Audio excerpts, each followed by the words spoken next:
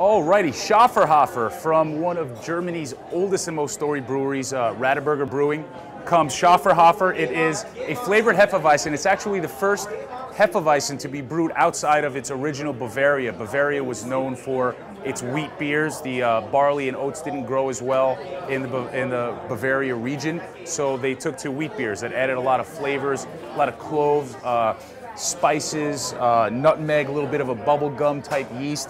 This has a little bit of all that, but really on top of it all is a grapefruit. It's actually an additive. They actually add grapefruit juice to this. It's called Schofferhofer, brewed by Radeberger. Pours a real nice pink. It looks like grapefruit juice. It's as refreshing. A little lighter on the alcohol, just so you can really, really be refreshed all day long and keep drinking these bad boys all day long. I have become a big fan of this. It's very hard to come by actually, but I found a place that brings it out, and it is totally, totally worth the trip on a nice hot summer day.